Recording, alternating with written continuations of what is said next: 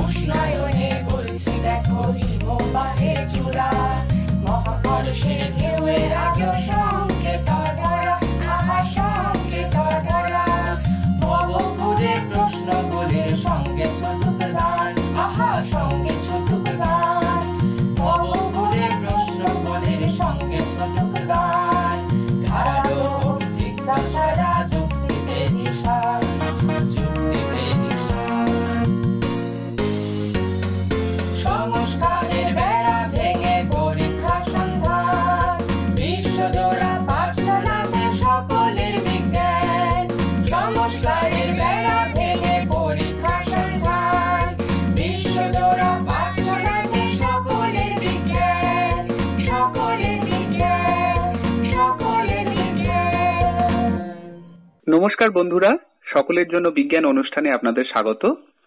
বিজ্ঞানের দুরূহ বিষয়গুলিকে কিঞ্চিত সহজবোধ্য ভাষায় পরিবেশন করাই আমাদের এই অনুষ্ঠানের উদ্দেশ্য। আজকে আমাদের আলোচনার বিষয় পার্টিকেল ফিজিক্স বা মৌলকণার গবেষণা। আমাদের মধ্যে আলোচনার জন্য উপস্থিত আছেন বিশ্রুত কণা বিজ্ঞানী শ্রী বিশ্বরূপ মুখোপাধ্যায়। অধ্যাপক মুখোপাধ্যায় দীর্ঘদিন এলাহাবাদের হরিশ্চন্দ্র অনুসন্ধান সংস্থানের সাথে যুক্ত ছিলেন। বর্তমানে Indian institute of science education and research কলকাতায় অধ্যাপনা করছেন। বিশ্বরূপদা, তোমায় রেডিও কোয়ারেন্টাইন কলকাতার এই অনুষ্ঠানে স্বাগত জানাই। আমার পক্ষ থেকেও সকলকে নমস্কার। আচ্ছা, তাহলে আলোচনার শুরুতেই জানতে চাইবো যে এই কণাবিদ্যা গবেষণার মূল বিষয়টা কি, মানে এই গবেষণার উদ্দেশ্যই কি বা বিধেয় কি, এটা যদি তুমি একটু আমাদের বলো। মূল বিষয়টা কণাবিদ্যার নামটার মধ্যেই লুকিয়ে আছে। আমাদের এই পৃথিবীতে আমরা যত কিছু দেখতে পাই এবং সামনে দেখতে না পেলেও বিশ্ব ব্রহ্মাণ্ডের সমস্ত পদার্থ বা মেটেরিয়াল অবজেক্টস কিছু মৌল কণা দিয়ে তৈরি বলে মনে করা হয়, যেগুলোকে আর ক্ষুদ্রতর ভাগে ভেঙে ফেলা যায় না। এবং এর মধ্যে সবকিছুর মানে কনস্টিটিউয়েন্ট ওইভাবে নয় এমন মৌল কণাও আছে যার পরিচয় পাওয়া গেছে, যেগুলো হয়তো কিছুক্ষণের জন্য তৈরি হয় কিন্তু সেগুলো মৌলিক, অর্থাৎ তার কোনো সাবস্ট্রাকচার নেই। কণাবিদ্যা যেটা খোঁজে সেটা হচ্ছে এই বিভিন্ন মৌল কণার ধর্মগুলো বার করা, এবং শুধু ধর্মগুলো নয়, যেমন তাদের মাস বা ভর, ইলেকট্রিক চার্জ বা আধান, এগুলো তাদের ধর্ম। সেগুলো ছাড়াও তারা তাদের পারস্পরিক আন্তঃক্রিয়া বা ইন্টারাকশন কিভাবে হয়, অর্থাৎ প্রকৃতিতে মৌলিক ভাবে যার কোনো আর মানে ক্লাসিফিকেশন হয় না, এইরকম মৌলিক বল ওই ক্ষুদ্র কণাদের মধ্যে কি কি কাজ করে, কিভাবে কাজ করে এবং তার প্রভাবে কণাগুলির ধর্ম কিভাবে নিয়ন্ত্রিত হয়, এই বিশাল ক্ষেত্রটাতেই বিচরণ করেন কণা বিজ্ঞানীরা। আচ্ছা আচ্ছা, তাহলে এবারে আমরা একটু এই বিষয়ের গোড়ার দিকটায় ফিরে যাই। তুমি যদি আমাদের একটু বলো যে এই গবেষণার সূত্রপাত কিভাবে হলো এবং পরবর্তীতে তা কিভাবে গতি পেল, তাহলে বোধহয় আমাদের শ্রোতা বন্ধুদের আরেকটু বুঝতে সুবিধে হবে। হ্যাঁ, সূত্রপাত কিভাবে হলো ওটা আমি আমার মতামত বলছি, মানে আমার ঐতিহাসিক মতামত। মানে মৌলকণা কাকে বলে, অর্থাৎ কোনগুলো মৌলিক, কোনগুলোর আর কোনো ক্ষুদ্রতর গঠন নেই, এ নিয়ে আমাদের অনুভূতি বা আমাদের অভিজ্ঞতা সময়ের সঙ্গে পাল্টেছে। আমার হিসেবে বর্তমান অর্থে বা আধুনিক অর্থে মৌলকণার চর্চার সূত্রপাত হয় 1909 সালে, যখন আর্নেস্ট রাদারফোর্ড অ্যাটম অর্থাৎ পরমাণুর গঠন নিয়ে বোঝবার জন্যে আলফা পার্টিকেল দিয়ে সোনার পাতের উপর হিট করবে এরকম একটা এক্সপেরিমেন্টের পরিকল্পনা করেন, এবং তারই তত্ত্বাবধানে গাইগার এবং মার্কসেন নামে দুজন বিজ্ঞানী ম্যানচেস্টারে এই এক্সপেরিমেন্টটাকে সম্পূর্ণ করেন। তার ফল যা হয়েছিল সে আজকাল স্কুলে বিজ্ঞান পড়া ছেলে মেয়েরাও জানে। এর ফলে বোঝা গেছিল যে অ্যাটম বা পরমাণু অবিভাজ্য নয়, তার বেশিরভাগটাই পাঁকা, তার বাইরে দিকটাতে ঘুরে বেড়াচ্ছে কিছু ইলেকট্রন, যাদের সম্বন্ধে কিছু আনুষঙ্গিক সাক্ষ্য প্রমাণ তখন অলরেডি পাওয়া যাচ্ছিল, এবং মাঝখানে রয়েছে কিছু কেন্দ্রক বা নিউক্লিয়াস। কাজে প্রথমে অ্যাটম মানে দুটো মৌলকণা, নিউক্লিয়াস এবং ইলেকট্রন, এইভাবে শুরু।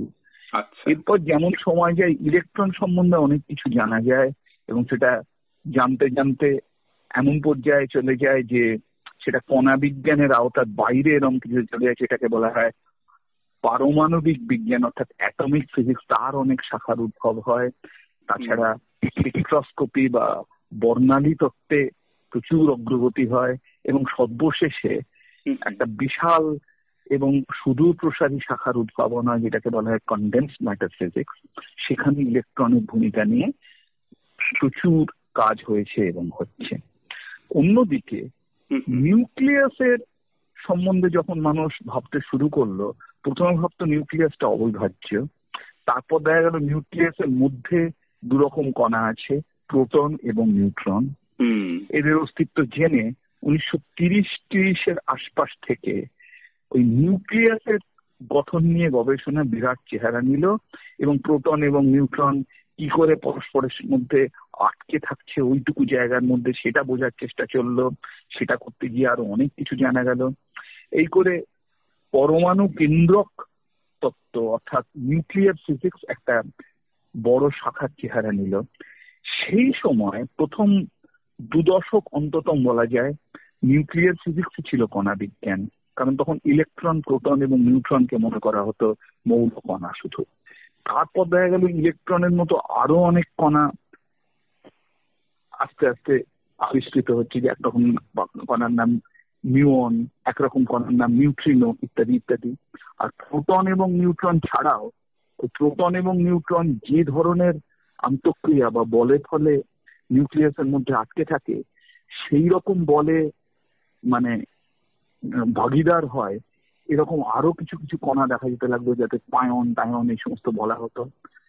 তারপরে যেটা হলো, ক্রমশ দেখা গেল যে এই নিউট্রন, প্রোটন এবং আনুষঙ্গিক আরো অনেকগুলি কণা, তারা অবিভাজ্য নয়, তাদের আরো ক্ষুদ্রতর গঠন আছে। কোয়ার্ক নামে একরকম অদ্ভুত ধরনের পার্টিকেলের অস্তিত্ব অনুমান করা হলো এবং পরে প্রমাণ করা গেল। এবং এই কোয়ার্কদের চিন্তার মাধ্যমে, কোয়ার্ক বিষয়ে চিন্তার মাধ্যমে এমন অনেক কোয়ার্কের সন্ধান পাওয়া গেল যারা নিউট্রন, প্রোটন এরা ছাড়াও এদের মধ্যে তাদের স্থান নেই, কিন্তু তারা বিশ্ব ব্রহ্মাণ্ডে অনেক ঘটনার জন্য দায়ী। এইরকম করতে করতে আস্তে আস্তে 1950 দশকের থেকে এবং বিশেষ করে 60-এর দশকে পা দেওয়ার পর দেখা গেল এই মৌলকণার চর্চা পরীক্ষামূলক হোক তাত্ত্বিক হোক, সেটা ওই নিউক্লিয়ার ফিজিক্স বা কেন্দ্রক গঠনের তত্ত্ব তা থেকে ভিন্ন একটা শাখার চেহারা নিল। আচ্ছা, এই সময় অর্থাৎ 1960-এর দশক থেকে খুব পরিষ্কার ভাবে নিউক্লিয়ার ফিজিক্স থেকে কণাবিদ্যা বা পার্টিকেল ফিজিক্স আলাদা হয়ে যেতে শুরু করলো। তারপরে 50-60 বছর পথ চলার পর তো আমরা অনেক দূরে এগিয়ে এসেছি। আচ্ছা, এইটা আমাদের কাছে খুব মানে হেল্পফুল হলো। সংক্ষেপে যে তুমি ইতিহাসটা বললে এটা আমার মনে হয় সকলের পক্ষে খুব পরিষ্কার হলো। কিন্তু এবার তাহলে যে প্রশ্নটা আমার মাথায় আসছে সেটা হচ্ছে যে তাহলে গবেষণা যেখান থেকে শুরু হলো, যেরকম তুমি বলছিলে যে নিউক্লিয়ার ফিজিক্স থেকে শুরু হলো, তারপরে পার্টিকেল ফিজিক্সের গবেষণা বা কণাবিদ্যার গবেষণায় একটু নতুন পথ ধরলো। তো সামগ্রিকভাবে যদি আমি এইরকম ভাবে জিজ্ঞেস করি যে তাহলে যেখান থেকে আমরা শুরু করেছিলাম এবং আজকে যেখানে এসে আমরা দাঁড়িয়েছি, সেই নিরিখে আমরা কতদূর এগুতে পেরেছি এটা যদি তুমি একটু বলো। এগোতে পেরেছি সত্যি অনেকটা, মানে এটা বিস্ময়কর অগ্রগতি বললে অবাক হয় না। এই প্রায় 60 বছরে একটা বিস্ময়কর অগ্রগতি হয়েছে। মানে এইভাবে বলি, প্রথমত এই কণাদের আন্তঃক্রিয়ার যে সমস্ত বল বা ফান্ডামেন্টাল ফোর্স তার জন্য হয়, তার 4টে বিভাগ দেখা গেছে। একটা হচ্ছে গ্র্যাভিটেশন, যেটা সম্বন্ধে আমরা সবাই জানি, মহাকর্ষ, সমস্ত কণাকে টানছে। কিন্তু এখন অব্দি এক্সপেরিমেন্ট যতটুকু ছোট দূরত্বে করা যায় তাতে এই গ্র্যাভিটেশন বা মহাকর্ষের ভূমিকা অত্যন্ত ক্ষীণ।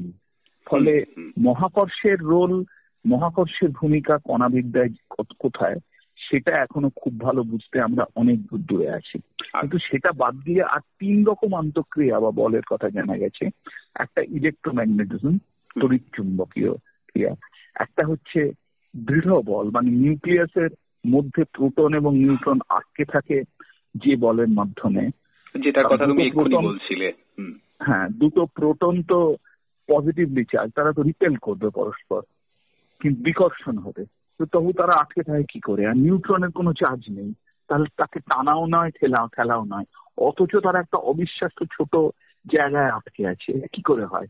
একটা নতুন রকমের বলের সন্ধান পাওয়া গেল, এটা হচ্ছে দৃঢ় বল বা স্ট্রং ফোর্স। এবং পরে দেখা গেছে কোয়ার্ক নামে যে পার্টিকেল গুলো নিউট্রন, প্রোটন এবং আরো অনেক কিছুর মূল গঠনে আছে, তারাও ওই বলের মাধ্যমে আটকে থেকে নিউট্রন প্রোটন দেয়। তো দৃঢ় বল বা স্ট্রং ফোর্স আর একটা হচ্ছে এটাকে বলা যায় মৃদু বল বা উইক ফোর্স। আমরা জানি এক ধরনের তেজস্ক্রিয় প্রক্রিয়া বা রেডিও অ্যাক্টিভ ডিকের মাধ্যমে বিটা রশ্মি বেরিয়ে আসে এখন থেকে, এটাও স্কুলে পড়ে আজকাল লোক। এইটা আবার একটা নতুন ধরনের আন্তঃক্রিয়া যেটাকে বলা হয় উইক ফোর্স বা মৃদু বল। তাহলে এই ইলেকট্রোম্যাগনেটিক ফোর্স, স্ট্রং ফোর্স আর উইক ফোর্স, এই 3 ধরনের বলই আজকের আমাদের আওতার মধ্যে পড়া কণাবিজ্ঞানে সবচেয়ে গুরুত্বপূর্ণ রোল নিচ্ছে।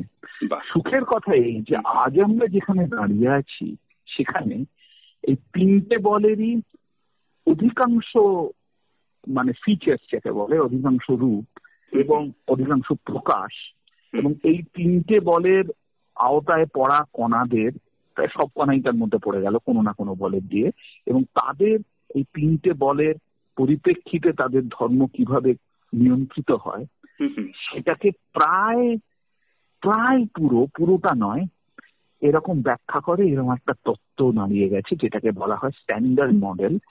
সেটা স্ট্রং পার্টটা অর্থাৎ স্ট্রং ফোর্স বা দৃঢ় বলের অংশটুকু যে তত্ত্ব ব্যাখ্যা করে তাকে বলা হয় কোয়ান্টাম ক্রোমোডাইনামিক্স। আর মৃদু বল বা ইলেকট্রোম্যাগনেটিক অর্থাৎ তড়িৎচুম্বকীয় বল, এরা আবার দেখা গেছে খানিকটা পারস্পরিক সম্পর্কিত।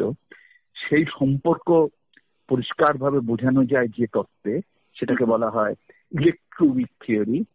শেলডন গ্ল্যাশো, আব্দুল সালাম এবং স্টিভেন ওয়াইনবার্গ এই 3 জনের প্রধান উদ্গাতা। সেটাও মোটামুটি দৃঢ় ভিত্তির ওপরে স্থাপিত হয়েছে, ওয়েল এস্টাবলিশড থিওরি বলা যায়। ফলে এই 3 রকম বলের কিছু কিছু সমস্যা এখনো বোঝা যায় না এবং এর তত্ত্বের কিছু অসম্পূর্ণতা এখনো আছে মনে করা হয়, কিন্তু সেটা যতদিন বিজ্ঞানের চর্চা থাকবে ততদিন অসম্পূর্ণতা খোঁজ করাটাই আমাদের কাজ। কিন্তু সেটা বাদ দিয়ে মোটামুটি সন্তোষজনকভাবে সবকিছু বোঝা যায় এরকম একটা তত্ত্বে আমরা পৌঁছেছি, যেটাকে বলা হয় স্ট্যান্ডার্ড মডেল। এবং এখানে অবিশ্বাস্য অগ্রগতি বললাম এই কারণে যে একটু আগেই যেটা তোমাকে বললাম, যদি ওই বিংশ শতকের গোড়ায় অ্যাটমের মধ্যে আছে নিউক্লিয়াস আর ইলেকট্রন, এই দিয়ে কণাবিদ্যার সূত্রপাত আমরা ভাবি, তাহলে একটা দূরত্বের স্কেলে আমরা মৌলকণার ব্যবহার বুঝতে পেরেছি বলতাম। আজ আমরা যে স্কেলে বুঝতে পারছি সেটা হচ্ছে আগের স্কেলের থেকে, মানে অর্থাৎ এই রাদারফোর্ড এক্সপেরিমেন্ট করে অ্যাটমের নিউক্লিয়াস আর ইলেকট্রন বোঝার যে স্কেলে, যে দূরত্বের স্কেলে যাচ্ছিল, তার থেকে কমপক্ষে 1000 কোটি ভাগ ছোট এমন স্কেলে আমরা আজ এই স্ট্যান্ডার্ড মডেল সাহায্যে বুঝতে পারি। এবং ওই যে নিউক্লিয়াসের মধ্যে নিউট্রন এবং প্রোটন আছে, এইটুকু বুঝতে গিয়ে যে নিউক্লিয়ার ফিজিক্স হচ্ছিল, সেটা আমাদের 1950 পর্যন্ত সেটাই কণাবিদ্যার প্রধান দিক ছিল। তার তুলনায় কম করে 1000 ভাগের 1 ভাগ দূরত্ব অব্দি আমরা যেতে পেরেছি। অর্থাৎ অ্যাটমিক ফিজিক্স থেকে 1000 কোটি ভাগের 1 ভাগ, আর নিউক্লিয়ার ফিজিক্সের ডিস্টেন্স স্কেল থেকে 1000 ভাগের 1 ভাগ। এত দূর পর্যন্ত মোটামুটি সন্তোষজনকভাবে সবকিছু বুঝতে পারা এবং ভবিষ্যৎ এক্সপেরিমেন্ট গুলোর যা রেজাল্ট হবে সেগুলো প্রিডিক্ট করতে পারা, সেটা আমার মনে হয় একটা অত্যন্ত লক্ষণীয়, শুধু নয় চমকপ্রদ অগ্রগতি। বিশ্বরূপদা, তোমার কথা রেশ ধরেই তাহলে আমি পরের প্রশ্নে যাই। তার মানে বিগত কয়েক দশকে বহু মৌলকণার আবিষ্কার হয়েছে। এখন তার মধ্যে যেগুলো তোমার কাছে উল্লেখযোগ্য বলে মনে হয় তাদের কথা যদি আমাদের একটু বলো। হ্যাঁ, মানে সব মৌলকণার আবিষ্কারের কথা বলতে গেলে সেই কাকে রেখে কাকে ফেলি টাইপের এসে যাবে। তার বদলে আমি বলি যে সব থেকে ইদানিং কালের সারা জাগানো আবিষ্কার হলো, যেটা 2012 হয়েছে, সাম্প্রতিকতম আবিষ্কৃত মৌলকণা, সেটা হচ্ছে হিগস বোসন বলে একটা কণা, যেটা বেরোনোর পর আমাদের সংবাদ মাধ্যম ইত্যাদি ভয়ানক উত্তেজিত হয়ে হৈ হৈ ফেলে দিয়েছিল, খুব সঙ্গত কারণও। তো এই হিগস বোসনের সম্বন্ধে আলোচনায় বলে আমরা একটু পরে আবার ফিরে আসবো। তার আগে বলি, তার আগে কয়েক দশকে আবিষ্কৃত অনেক হয়েছে কণা, কিন্তু বোধহয় 70 আর 80 দশকের একজোড়া আবিষ্কার বিশেষভাবে উল্লেখ করা যায়। সেগুলো হচ্ছে এই যে ইলেকট্রোম্যাগনেটিক বা তড়িৎ চুম্বকীয় ফোর্স বা বল, সেটার মাধ্যম হলো ফোটন বলে এক ধরনের ভরহীন বা মাসলেস কণা। সেটা অনেকদিন ধরেই লোকে বুঝেছিল। 70-এর দশকে ওই যে স্ট্রং ফোর্স বা দৃঢ় বলের মাধ্যম যে কণা, সেইটার সন্ধান পাওয়া যায় গ্লুয়ন বলে আর এক রকমের মাসলেস কণা। সেটারও ল্যাবরেটরিতে তার সরাসরি প্রমাণ পাওয়া যায়। সেটা আমি বলবো অত্যন্ত জরুরি। তারও পরে 80-র দশকে 1983 থেকে 84 এই সময়টায় আরো দুরকম কণার সন্ধান পাওয়া যায়, যারা অনেক বেশি ভারী কণা, মাসলেস একেবারেই নয়, এবং তারাই হলো এই মৃদু বল বা উইক ইন্টারঅ্যাকশন ফোর্সের বাহক। তাদের বলা হয় ডব্লিউ পার্টিকেল আর জেড পার্টিকেল। এই আবিষ্কার ভয়ানক রকমের গুরুত্বপূর্ণ, কারণ এই গ্লুয়নের পরে ফোটন তো আগে থেকেই ছিল। ডব্লিউ আর জেড পাওয়ার পর এই স্ট্যান্ডার্ড মডেলে যে 3 রকম বলের কথা বলা হয়েছে, তাদের সবকটা বাহকের সন্ধান পাওয়া গেল। এবং শুধু তাই নয়, ডব্লিউ এবং জেড যেহেতু ভারী কণা, এদের ল্যাবরেটরিতে তৈরি করতে গিয়ে অনেক বেশি শক্তি বা এনার্জির প্রয়োজন। একটা অত্যন্ত অত্যন্ত গূঢ় এবং চমকপ্রদ প্রক্রিয়ায় জেনেভাতে এক্সপেরিমেন্ট করে এই কণাগুলোর অস্তিত্ব পাওয়া যায়। সেই প্রক্রিয়ার কথা আমি এখানে ডিটেলে বলছি না, কিন্তু সেটা একটা বলতে পারা যায় বৈপ্লবিক ধরনের নতুন প্রক্রিয়ার ব্যবহার করা হয়। এবং তার জন্য সেই প্রক্রিয়ার অংশীদার হিসেবে ভ্যান্ডার মিট বলে একজন ইঞ্জিনিয়ারও নোবেল প্রাইজ পান, এবং তার সঙ্গে একজন ফিজিসিস্টও ছিলেন কার্লো রুবিয়া বলে।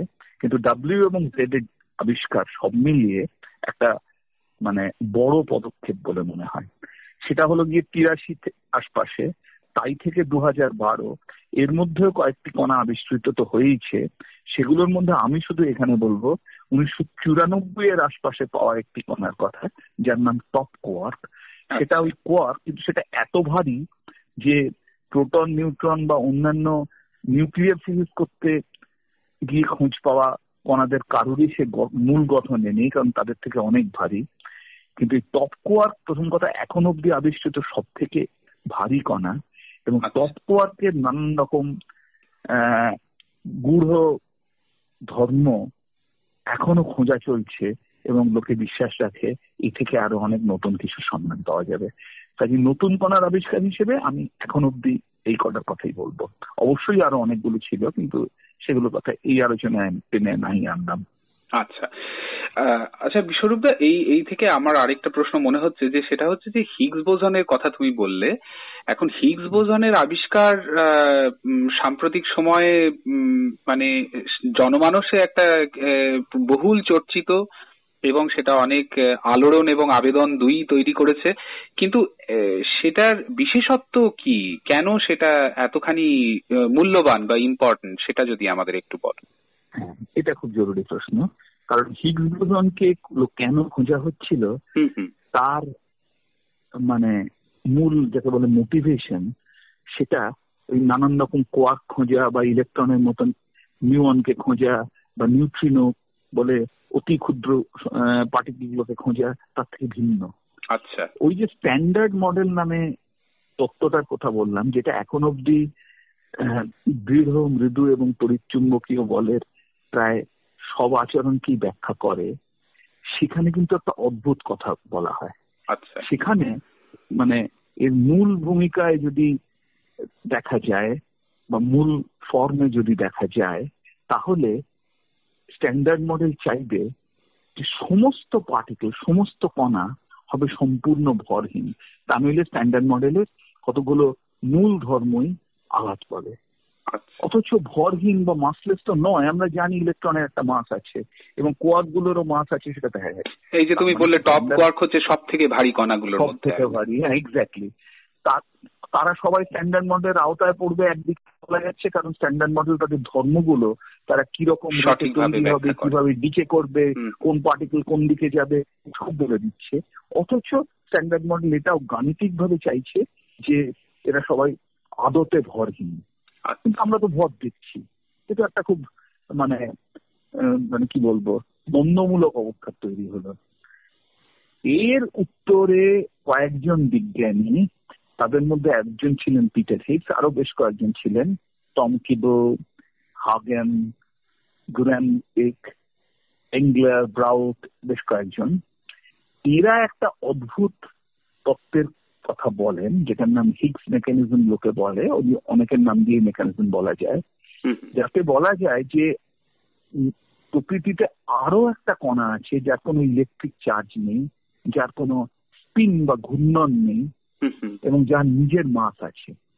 এই একটি পার্টিকেল যার ভর আছে, সেইটা যদি কল্পনা করে নেওয়া যায়, তাহলে এই এক্ষুনি যে বিজ্ঞানীদের নাম করলাম, তারা দেখান যে তার সাহায্যে, তার সঙ্গে ইন্টারঅ্যাক্ট করে বা তার সঙ্গে আন্তঃক্রিয়ায় অংশ নিয়ে সব পার্টিকেল, ইলেকট্রন থেকে টপ কোয়ার্ক, সকলেই শেষ পর্যন্ত একটা আপাত ভর বিশিষ্ট কণা হিসেবে প্রকাশ পায়। এক্স্যাক্টলি কি করে এটা দেখিয়েছেন সেটার মধ্যে আমি যাচ্ছি না, সেটা একটা একটু বেশি টেকনিক্যাল জিনিস, হয়তো এখানে আলোচনা করার পক্ষে উপযুক্ত নয়।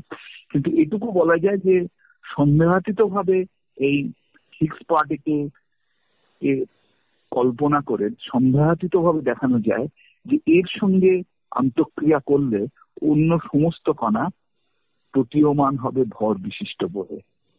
অর্থাৎ যে সমস্ত ভরের মূলে আছে, সে একটা মানে অভূতপূর্ব ভূমিকা নিয়ে কণাবিদ্যার আসরে অবতীর্ণ হচ্ছে। কাজে এটাকে খুঁজবার জন্য একটা কোমর বেঁধে লাগার প্রয়াস চলছিল অনেকদিন ধরে, এবং এর প্রস্তাব হয়েছে 1960-এর দশকের মাঝামাঝি, আর আবিষ্কার হলো প্রায় 50 বছর পরে 2012 সালে।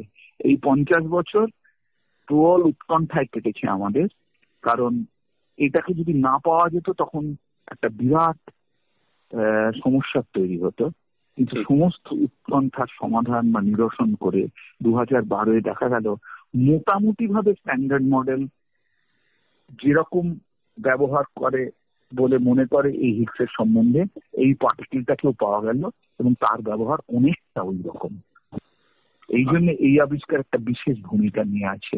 অনেকটা ওরকম হলো, এক্স্যাক্টলি স্ট্যান্ডার্ড মডেলের মতো কিনা সেটা এখনো ঠিক ক্লিয়ারলি জানা যায়নি, এবং জানা যায়নি সেটা ভালো, কারণ কতগুলো জিনিস বুঝলে মনে হবে যে সত্যি একদম সেরকম না, এর মধ্যে সামান্য তফাৎ আছে এর ব্যবহারে। যদি সামান্য তফাৎ থাকে সেখান থেকে আমাদের নতুন এগিয়ে যাওয়ার রাস্তা পাওয়া যাবে। এই সব কারণেই এই হিগস বোসনের আবিষ্কার অন্য কণার তুলনায় একটু আলাদা ভূমিকা নিয়ে হয়েছে, এবং তারপরে সংবাদ মাধ্যমের লোকেরা এগুলো বুঝতে পেরেছেন কিনা জানি না, কিন্তু পদার্থবিজ্ঞানীরা এর আবিষ্কারে, যেটা বললাম, একদিকে হয়তো অনেকটা নিশ্চিন্ত হয়েছেন, অন্যদিকে আরো অনেক নতুন প্রশ্ন দিয়ে উদ্বুদ্ধ হয়েছেন। আচ্ছা আচ্ছা আচ্ছা। আর আর তাহলে এইটা বলাই যায় মোটামুটি যে হিগস বোসনের আবিষ্কার তাহলে তোমার উল্লিখিত স্ট্যান্ডার্ড মডেলকে প্রায় সম্পূর্ণতা দিয়েছে, তাই না? এক অর্থে সত্যি সেটা। আচ্ছা আচ্ছা আচ্ছা আচ্ছা। আরেকটা জিনিস যেটা আবারও গণমাধ্যমে খুব আলোচনা হয়েছে, যে এই হিগস বোসন হচ্ছে এক ধরনের গড পার্টিকেল, মানে একে গড পার্টিকেল বলে অনেকে সম্বোধন করেছেন। এর সাথে ঈশ্বরের কি সত্যি কোনো সম্পর্ক আছে? একেবারেই না, এটা একটা মানে ভ্রান্ত ধারণা, যেটার জন্য দুঃখের বিষয় আমাদের পদার্থবিজ্ঞানীদের মধ্যে থেকে এই ভ্রান্তিটা তৈরি হয়েছে। সেটাই কি ঈশ্বর বলার জন্য নয়। ব্যাপারটা হলো, লিও লেডারম্যান বলে একজন অত্যন্ত উচ্চদরের নোবেল বিজ্ঞানী পদার্থবিদ ছিলেন, কিছুদিন আগে মারা গেছেন। আচ্ছা। উনি এক্সপেরিমেন্ট করতেন, উনি কতগুলো বড় বড় আবিষ্কারের সঙ্গে যুক্ত। উনি একটি বই লেখবার সময় এই হিগস বোসনের সম্বন্ধে হেডিং দিয়েছিলেন ইংরেজিতে দিস গডড্যাম পার্টিকেল বলে। মানে এই পার্টিকেলটাকে খুঁজতে গিয়ে প্রচুর সমস্যা হচ্ছে, কিছুতেই খুঁজে পাওয়া যায় না। এই মানে ডেসপারেশনটাকে বোঝাতে গিয়ে দিস গডড্যাম পার্টিকেল বলে হিগসের কথা উল্লেখ করেন। কিন্তু ইংরেজিতে এই গডডাউন কথাটা ঠিক শিষ্ট প্রয়োগ নয়। আচ্ছা। সেই কথা ভেবে ওর যে প্রকাশক, সে নিজের মতো করেই গডড্যামটে ড্যাম্প কথাটা বাদ দিয়ে দিস গড পার্টিকেল বলে লিখে দেয়। এখন আমার ব্যক্তিগত মতে অধ্যাপক লেডারম্যানের উচিত ছিল সেটা বলা যে না, এতে বিভ্রান্তি হবে বলে নামটা যেরকম ভাবেই ওরা ঠিক করতেন পাল্টে দেয়া। উনিও কিছু বলেননি, কিন্তু এই যে চমক, এই চমকটা হয়েছে বিভ্রান্তিজনক চমক, এবং যার ফলে এটা বেরোনোর পর খবরের কাগজে, টিভিতে, এবং আমরা যারা এই লাইনে কাজ করি তারা সাধারণ লোকের সঙ্গে কথা বলবার সময় তোকে সব সময় গড পার্টিকেল নিয়ে বলে এটাকে উল্লেখ করে। এবং এমনই হয় যে আমার নিজের একটা অভিজ্ঞতা বলি, কারণ এই হিগস বোসন আবিষ্কারের অল্প কয়েকদিনের মধ্যেই আমরা হরিশ্চন্দ্র ইনস্টিটিউটে, আমি এবং আমার সহযোগীরা কতগুলো এর থেকে কি বোঝা গেছে এই নিয়ে কিছু কাজ করে প্রকাশ করি, যেটা একটু লোকের দৃষ্টি আকর্ষণ করে। আচ্ছা। এরপরে আমাকে একটা শারীরিক সমস্যা একজন ডাক্তারের কাছে যেতে হয়েছিল। সে ভদ্রলোক আমার বন্ধুও বটে। তিনি যখন আমার এই সমস্যাটার জন্য পরীক্ষা করছিলেন, আমার একটু লাগছিল, তা আমি একটু যন্ত্রণায় কাতর হচ্ছি দেখে আমাকে তিনি অন্যমনস্ক করার জন্য গল্প করতে করতে, পরীক্ষা করতে করতে উনি কিভাবে বলেন, আচ্ছা একটা ওই ভাববেন না, যন্ত্রণাটা সেরে যাবে, আপনি একটা জিনিস বলেন দেখি, আপনি তো এই গড পার্টিকেল নিয়ে কি করছেন? তখন সত্যি কথা আমি যন্ত্রণা ভুলে কিঞ্চিত উত্তেজিত হয়ে আমার এই ডাক্তার বন্ধুকে বললাম যে না না না না না, আপনি ভুলে যাচ্ছেন, এই গড কথাটা আমরা বিজ্ঞানীরা কেউই বলি না। আমি অন্তত এই কষ্টের মধ্যে ওইটা আপনাকে বলছি যে গড পার্টিকেল কথাটা বলা বন্ধ করুন, ওটাকে হিগস পার্টিকেল বলে উল্লেখ করুন। মানে এ থেকে এরপর আশা করি আর কিছু বলার নেই। হ্যাঁ হ্যাঁ। আচ্ছা, আরো একটা জিনিস এই হিগসের সম্পর্কিতই আমি জিজ্ঞেস করব, কারণ হিগস বোসন এই নাম মানে পার্টিকেলের কণাটির সাথে বিজ্ঞানী সত্যেন বসুর নাম কোনোভাবে জড়িত এবং তার অবদান এই পার্টিকেলটা সম্পর্কে কতখানি সেই নিয়ে অনেক তর্ক তোলা হয়েছে। তো এই বিষয়ে তোমার মতামত একটু যদি তুমি আমাদের বলো। তর্কের কোনো জায়গাই নেই। এটাকে আমি বলবো এক ধরনের মিসপ্লেস ন্যাশনালিজম। আমি ব্যক্তিগত বিশ্বাসে আমি নিজেও এক অর্থে জাতীয়তাবাদী, কিন্তু মিসপ্লেস ন্যাশনালিজম প্রথম কথা সত্যের অপলাপ করে, দ্বিতীয় কথা সত্যেন বসুর মতো একজন চিরস্মরণীয় বিজ্ঞানীকে অকারণ একটা ভুল আলোতে দেখায়। সত্যেন বসুর সঙ্গে যোগ এইখানে যে এই হিগস পার্টিকেল আরো আমাদের মৌলকণাদের মধ্যে আরো অনেক কণার সঙ্গে একটা ক্যাটেগরি বা একটা দলের মধ্যে পড়ে, যাদের সকলকেই বলা হয় বোজন। কারণ সেটা হিগস পার্টিকেল আছে, তার মধ্যে ফোটন আছে, তার মধ্যে ডব্লিউ এবং জেড বোজন বলে যেগুলো পাওয়া গেল তারা সবাই। এই প্রপার্টিটা হচ্ছে অন্য। যদি এইরকম পার্টিকেলকে একটা জায়গায় অনেকগুলো, ধরো কোটি কোটি এরকম পার্টিকেলকে একত্রিত করে রাখা যেত, তাহলে কোনো একটা টেম্পারেচারে, কোনো একটা তাপমাত্রায় তাদের মধ্যে কতগুলো বেশি এনার্জিতে থাকতো, কতগুলো কম এনার্জি নিয়ে থাকতো, সেইগুলো এক ধরনের গাণিতিক তত্ত্বে বোঝা যায়। এবং সেই গাণিতিক তত্ত্বের উদ্ভাবন করেন সত্যেন বোস। তার জন্যই ওই স্ট্যাটিস্টিক্সকে বলা হয় বোস স্ট্যাটিস্টিক্স, বা ওকে আইনস্টাইনও কিছু তারপরে যোগ করেছিলেন, সেটাকে বলা হয় বোস আইনস্টাইন স্ট্যাটিস্টিক্স। কাজে সত্যেন বসুর অবদান হচ্ছে, যাকে আমরা ইংরেজিতে বলবো কালেকটিভ বিহেভিয়ার, সেইটা এক ধরনের কণা, তার মধ্যে অনেক রকম কণা পড়ে, হিগস বোসন বেরোলে সেই রকম ধরনের পার্টিকেল দেখা গেল, সেই রকম কণার ধর্ম দেখানো। কিন্তু সেটা একটা নিঃসন্দেহে মস্ত বড় পদক্ষেপ, এবং সেটা ওই কণাবিদ্যা ঠিক নয়, কোয়ান্টাম তত্ত্বের একটা বিশাল চ্যাপ্টার খুলে দিয়েছিল, এবং সত্যেন বোস তার জন্য চিরস্মরণীয় থাকবেন। কিন্তু এটা বলা বিভ্রান্তিকর যে হিগস বোসনের আইডিয়াটা ওর কাজের মধ্যে যুক্ত ছিল, একেবারেই ছিল না। কারণ যে পরিস্থিতিতে এই হিগস বোসনের নামক একটা পার্টিকেল বা এইরকম ধর্মওয়ালা একটা কণা থাকতে পারে, সেই পরিস্থিতির উদ্ভবই হয়নি 1924 সালে, যখন সত্যেন বসু এই বিষয়ে কাজ করেন। তারপরে সত্যেন বসু লিখেছিলেন আরো 50 বছর, কিন্তু তখন ওনার চর্চার ধারা একটু পাল্টে যায়। উনি অন্য বিভিন্ন দিকে কাজ করতেন এবং বহু মানুষকে অনুপ্রাণিত করতেন এবং শ্রদ্ধাও পেতেন। কিন্তু এটা বলা বিভ্রান্তিকর যে হিগস বোসন বেরোলো অথচ সত্যেন বোসকে উপযুক্ত স্বীকৃতি দেওয়া হলো না, তার জন্য এটা আমি খুব দুঃখের সঙ্গে বলছি, অনেক মনে হয়েছে বাঙালি বিজ্ঞানীর প্রতি অপমান করা হয়েছে, এটা এক ধরনের বিদ্বেষের প্রকাশ। এই কথাটা আমি মানে বলবো একেবারে অর্থহীন।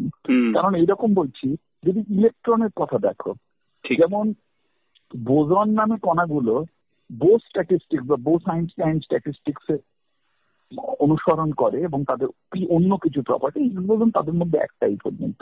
তেমনি ইলেকট্রন যদি দেখো, ইলেকট্রন ফার্মি ডিরাক স্ট্যাটিস্টিক্স বলে আর এক রকম আচরণ করে, এবং সেটা ইলেকট্রন একা করে না, আরো অনেক এই কোয়ার্করা সবাই করে, নিউন বলে একরকম পার্টিকেল কাছে করে, তারাও করে, পার্টিকেল দেখা গেছে। এরা সকলেই ফার্মি ডিরাক স্ট্যাটিস্টিক্স করে, ফলো করে। এখন ফার্মি এবং ডিরাক তারাও দুজন নোবেল জয়ী বিজ্ঞানী, মস্ত মাপের পদার্থবিদ্যার ইতিহাসে প্রত্যেকের নামে চ্যাপ্টার হতে পারে, ঠিক যেমন সত্যেন বসুর নামে হতে পারে। এখন সেই ফার্মি ডিরাক স্ট্যাটিস্টিক্স 1920 দশকে মোটামুটি বা তার অল্প দিন পরে প্রতিষ্ঠিত হয়। তারপরে যে প্রায় 100 বছর কেটে গেছে, এর মধ্যে ইলেকট্রনের অনেক সম্পূর্ণ অজানা ধর্ম পাওয়া গেছে, এবং পদার্থবিদ্যায় প্রত্যেক স্টেজে প্রায় বলা যেতে পারে ইলেকট্রন আমাদের অনেক নতুন নতুন কিছু জানিয়েছে, এবং এমন অনেক আচরণ করে দেখিয়েছে অনেক অবস্থায়, যেটা আমাদের পদার্থবিজ্ঞান মূল সূত্রগুলোর পুরো নতুন অন্তর্দৃষ্টি এনে দিয়েছে। তা এখন সেই প্রত্যেকটি আবিষ্কারের জন্য সেই আবিষ্কর্তা হয়তো নোবেল প্রাইজ পান বা অত্যন্ত সম্মান পান, কিন্তু তখন প্রত্যেক স্তরে ফার্মিকে বা ডিরাককে টেনে আনা হয় না, যেটা ফার্মির একটা জয়কার, যে তাদের ওই প্রস্তাবিত ফার্মি স্ট্যাটিস্টিক যারা ফলো করে তার অংশ ছিল ইলেকট্রন। ঠিক একইভাবে সত্যেন বসুর কাজ কোয়ান্টাম স্ট্যাটিস্টিক্স এর দিগন্ত খুলে দেয়, কিন্তু এই হিগস বোসন সেই কাজের মধ্যে লুকিয়েছিল, এটা বলা আমি দুঃখের সঙ্গে বলছি কিঞ্চিত অতিরঞ্জন। এটা বলে অধ্যাপক বসুকেও সম্মান জানানো হয় না, কারণ ওই মাপের একজন বিজ্ঞানীকে অসত্য কথন দিয়ে সম্মান জানানোটা তার প্রতি অপমান করাই একটা ধরন। এবারে তাহলে আমরা আরেকটা দিক একটু বিশদে আলোচনা করব, সেটা হচ্ছে যে কণাবিদ্যার গাণিতিক সৌকর্য বা তাত্ত্বিক দিক তো খুবই আকর্ষণীয়, তুমি যে বিভিন্ন কথা বলছিলে, কিন্তু এটাও তো সত্যি যে কণাবিদ্যার গবেষণায় পরীক্ষামূলক কাজের গুরুত্ব অপরিসীম, এবং তার গভীরতা যদি নিয়ে আমাদের একটু বলো, কারণ অনেক সময় আমাদের নবীন প্রজন্মের কাছেও এটা একটা শিক্ষণীয় ব্যাপার যে শুধুমাত্র তাত্ত্বিক দিক নয়, পরীক্ষামূলক কাজের গুরুত্ব কতখানি হতে পারে, সেটা যদি আমাদের একটু বলো বিশ্বরূপদা। অপরিসীম বললে শুভাদিত্য এখানে একটু কম বলা হয়। আমি নিজে যদিও একজন তাত্ত্বিক বিজ্ঞানী বা থিওরিটিশিয়ান, আমি বলবো মূলত ফিজিক্স হচ্ছে একটা পরীক্ষামূলক বিজ্ঞান, it is an experimental science, এবং তাত্ত্বিক দিকের সঙ্গেও এক্সপেরিমেন্টের গুরুত্ব আছে, এই কথাটা বলা ভুল। আমি বলবো এক্সপেরিমেন্টাল রেজাল্ট দেখা এবং ভবিষ্যতের এক্সপেরিমেন্টাল রেজাল্ট কি হতে পারে সেটা চিন্তা করে ভবিষ্যতের রেজাল্টকে অ্যানালাইজ করার পদ্ধতি বার করা, এটাই হচ্ছে ফিজিক্স, এবং তত্ত্ব হচ্ছে তার সহায়ক। অর্থাৎ আমরা এক্সপেরিমেন্ট করে মাপার সংখ্যা দিয়েই পদার্থবিজ্ঞানের শুরু, এবং পদার্থবিজ্ঞানের শেষ হচ্ছে ভবিষ্যতে এক্সপেরিমেন্ট করলে যেখানে কি পাওয়া যেতে পারে আমরা জানি না, সেখানে কি যাওয়া যেতে পারে সেটা বলে দেয়া, এবং এই একটা এক্সপেরিমেন্ট থেকে ভবিষ্যতের এক্সপেরিমেন্টে যাওয়ার পথ যেটা, সেই পথের আমাদের পাথেয় হচ্ছে তত্ত্ব। কারণ কিভাবে যুক্তিজাল বিছিয়ে আগে করা এক্সপেরিমেন্টের ভিত্তিতে ভবিষ্যতে করা এক্সপেরিমেন্টের ফল অনুমান করা যেতে পারে, সেই যুক্তিজালই হচ্ছে তত্ত্ব। এবং সেই তত্ত্বগুলো অবশ্যই গাণিতিক, কারণ পদার্থবিদ্যার ভাষাটাই গণিতের ভাষা। কাজেই ফিজিক্সটা হচ্ছে প্রধানত তাত্ত্বিক ব্যাপার, এক্সপেরিমেন্টটা এখানে অনলি ইনসিডেন্টাল, এই কথাটা বলার চেয়ে ভুল কিছু হতে পারে না। এবং আমি দুঃখের সঙ্গে বলছি, এটা বাংলার প্রোগ্রাম, তাই বিশেষ করে বাংলার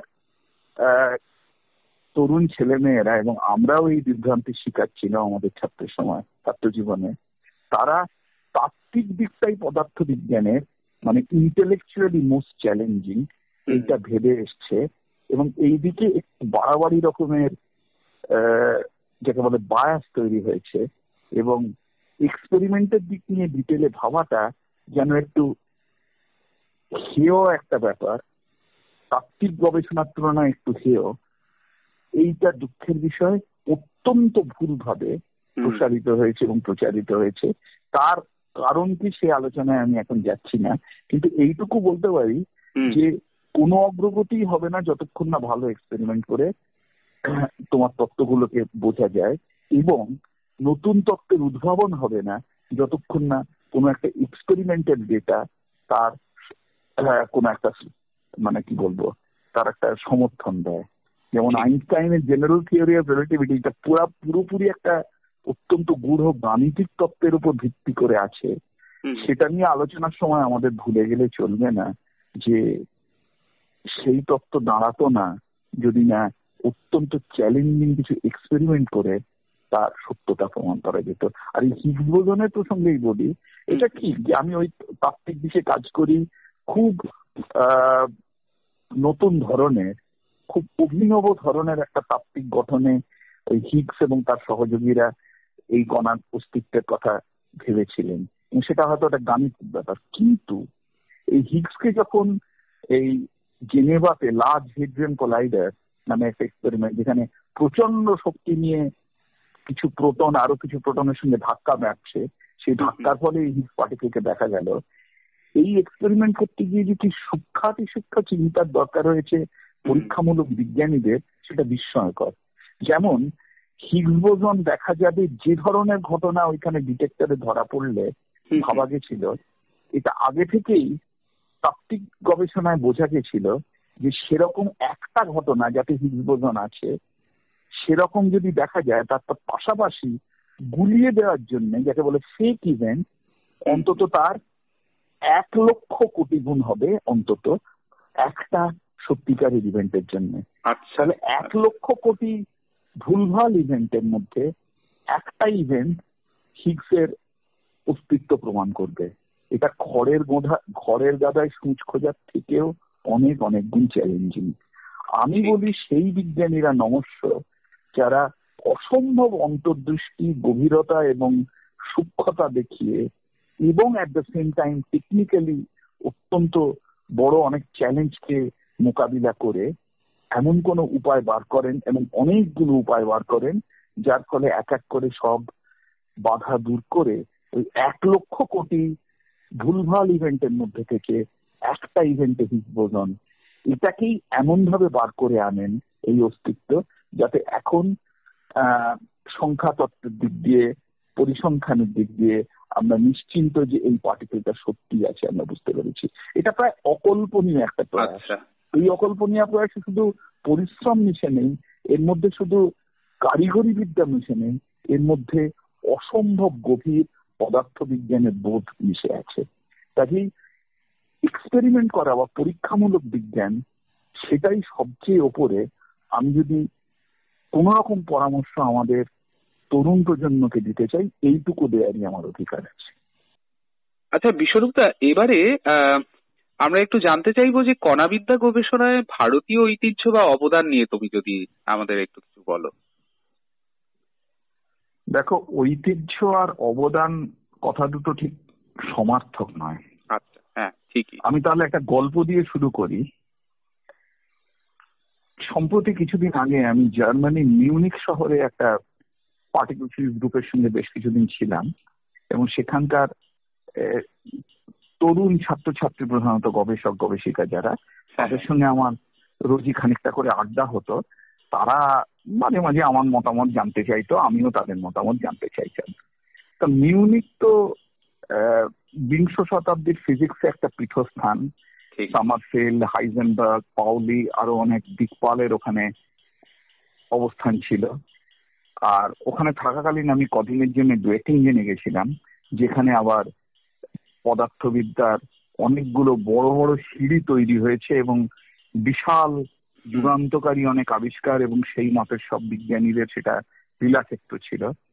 সেই সব দেখে দেখে এসে, আর আমার একটু ইতিহাসে ইন্টারেস্ট থাকাতে আরো বেশি করে দেখে ছবি তুলে এনেছিলাম। ছাত্রছাত্রীদের সঙ্গে যখন গল্প করছি মিউনিকে, তখন তাদের অনেক খুঁটিনাটি মানে পদার্থবিদ্যার ইতিহাসের কথা মানে আমার উত্তেজনার চোটে বলে ফেলছিলাম। তাতে তারা আমাকে বললো যে, ও আপনি এত ডিটেলে এখানে খবর রেখেছেন। তাই বললাম যে, আরে বাবা, তোমাদের এই জার্মানির পদার্থবিদ্যার এবং আধুনিক পদার্থবিদ্যার ডেভেলপমেন্টে তো একটা মানে অসামান্য ভূমিকা আছে, তোমরা এই ঐতিহ্যের খবর নিশ্চয়ই রাখো। তখন তারা বলল, না আসলে কি জানেন, আমাদের প্রজন্ম অতীতে যা হয়ে গেছে সেটা নিয়ে অতটা মাথা ঘামায় না। আমরা এখন ভাবি যে আমরা বর্তমানে কি করতে পারছি এবং এরপর ভবিষ্যতে আরো নতুন কি করতে পারবো। আচ্ছা, আমি সম্পূর্ণভাবে এই মতামতের সঙ্গে একমত নই যে ইতিহাস বিস্তৃত হওয়ার কোনো ক্ষতি নেই, কিন্তু এটাও ঠিক যে ওই ছেলে মেয়েগুলির এই কথা একটা আমার মনে আঁচড় কেটে গেল।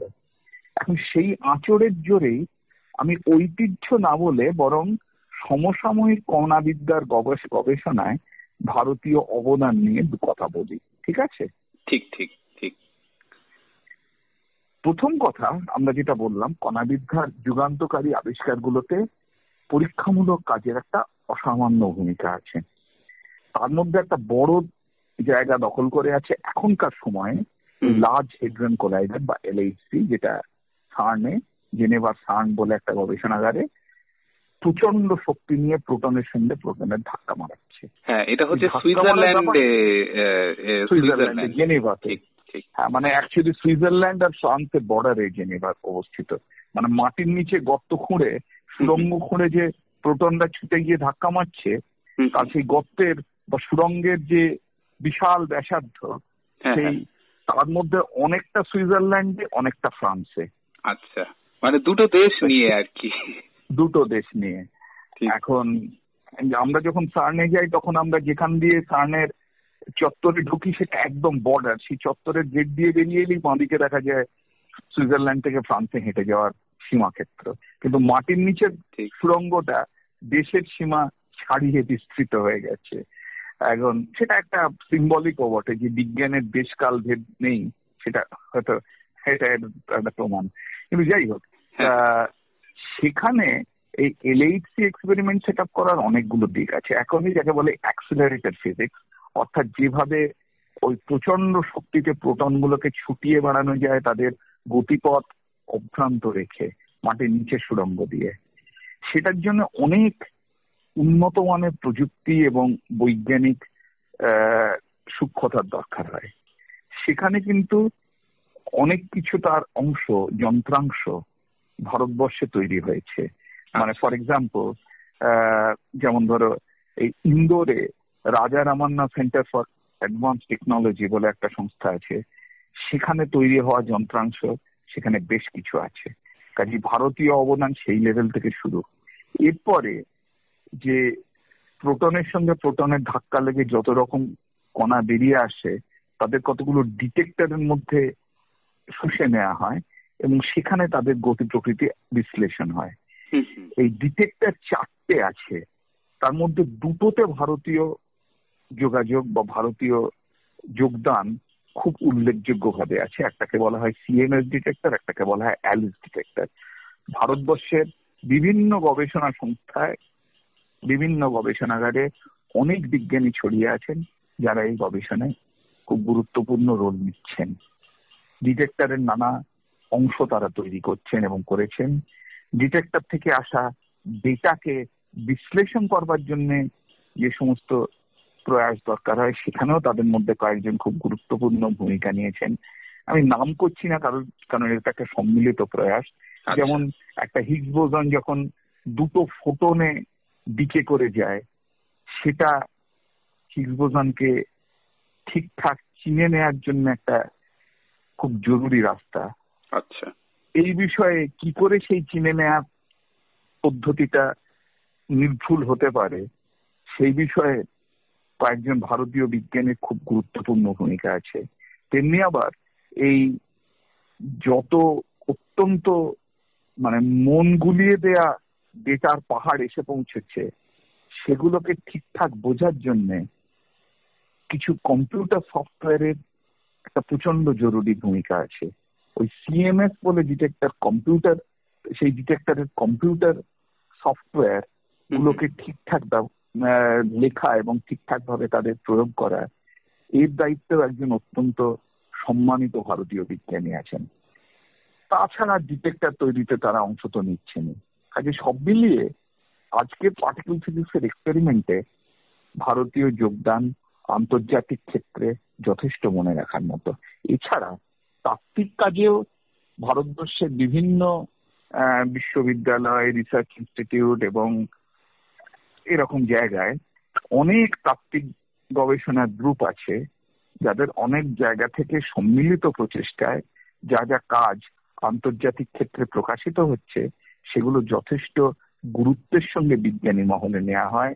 সেই কাজের উল্লেখ বিজ্ঞান আন্তর্জাতিক গবেষণাপত্র সব থেকে নাম করা জার্নালগুলোতে যেগুলো বেরোয় সেগুলোতে সেরকম কাজের ভুরি ভুরি উল্লেখ থাকে। কাজে আমাদের ভূমিকা লজ্জা পাওয়ার মতো মোটেই নয়, যথেষ্ট সম্মান পাওয়ার মতো। অবশ্যই আমরা চাইবো এবং আমরা সবাই চাইছি যে অনতিদূর ভবিষ্যতে এবং বিশেষ করে ভবিষ্যৎ প্রজন্মের থেকে একদম পাথ ব্রেকিং যাকে বলে একেবারে নতুন পদক্ষেপ আনছে এরকম গবেষণা আরো বেশি করে আসবে। যেমন অতীতে এসেছে সত্যেন বসুর কাজে, মেঘনাথ সাহার কাজে, সিভি রামনের কাজে বা জগদীশ চন্দ্র বোস বা হোমি ভাবার কাজে। আমি নিশ্চিত যে ভবিষ্যৎ প্রজন্ম আরো ওই মানের কাজ আনবে, কিন্তু তার জন্য মাটি তৈরি করতে বর্তমান প্রজন্মের বিজ্ঞানীরা যথেষ্টই সক্রিয় বলে আমার মনে হয়।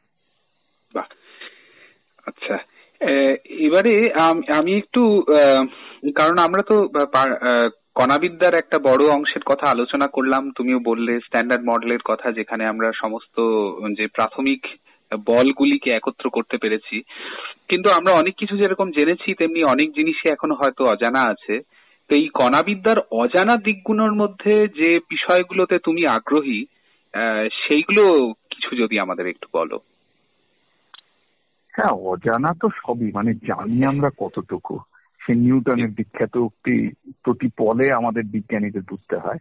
এখন আমি কোনগুলো আগ্রহী বলছি, তবে এটাও বলছি যেটা একান্তভাবে আমার ব্যক্তিগত রুচি। মানে আমার থেকে অনেক বেশি দূরদৃষ্টি সম্পন্ন এবং অনেক বেশি গভীর চিন্তা করতে পারেন এমন অনেক বিজ্ঞানী আছেন, এবং তাদের আমি প্রচন্ড সম্মান করি। তাদের কারোর কারোর ভাবনা হয়তো আমার থেকে আলাদা, আমি প্রতিফলে তাদের দৃষ্টান্ত থেকে শিখি।